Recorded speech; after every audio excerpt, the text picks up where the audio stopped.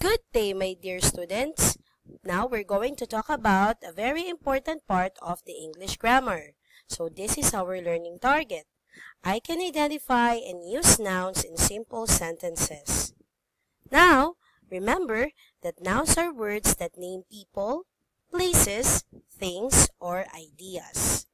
Now these are some examples. For people, we have teacher, Mr. Cruz, students. For things, we have bag, aqua flask, book. For places, we have school, Cavite, market. For animals, we have pig, camel, tarsier. For ideas, we have love, peace, and kindness. Now, this is how we use nouns in sentences. First, the teacher is happy. And the noun here is teacher. Next, her notebook is thick. The noun here is notebook.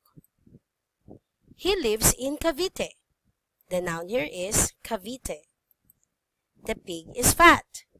The noun here is pig. Now, let's have the following exercise for us to identify noun in sentences. We have here Dina will dance later. The noun here is Dina. Number 2. June started to cook a while ago. The noun here is June. Next, the child is sleeping soundly. The noun here is child.